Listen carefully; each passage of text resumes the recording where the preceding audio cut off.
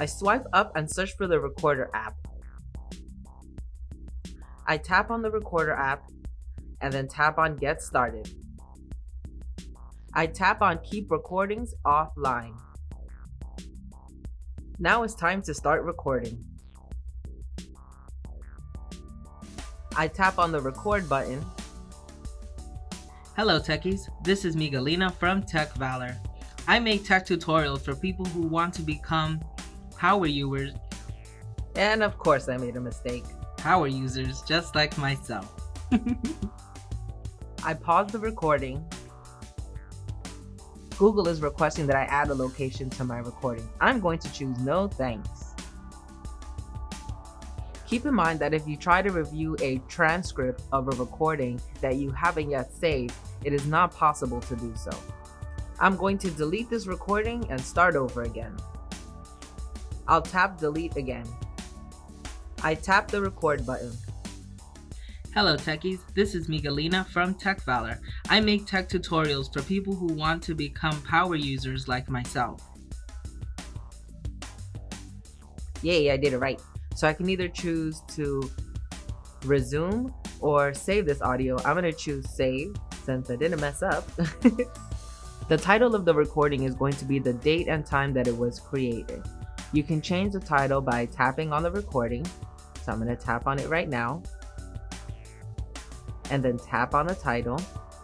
And then edit it.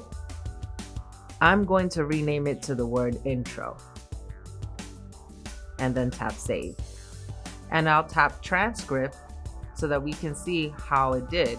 And it did really well. It captured everything that I said perfectly, even though I have an accent. I'm going to go back and I'm going to create a new recording. This is another recording and I'm going to show you that even if I turn the display off, that it's still going to be recording. So I'm going to hit the power button and it's going to be turned off. And I'm just going to keep talking and talking and talking. And now I'm going to turn on the display.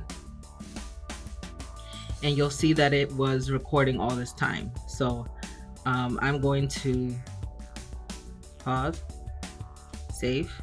I'm going to tap on the new recording. And I'll choose transcript.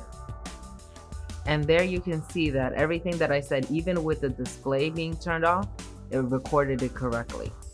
Another thing I want to show is that as I move the playhead along the play bar, it also highlights each word and where it is. That is really cool. I feel like at this point, Google has thought of everything. And the last thing that I'm going to demonstrate is going to be the search feature because hello, it's Google search, yeah. But first I'm going to get rid of this notification because yes, I want to keep everything offline. Now back to searching. I'm going to search for the word going. That seems to be a word that I've been using a lot. Not only does it show me the file that I say that word, but where exactly in the file I say those words.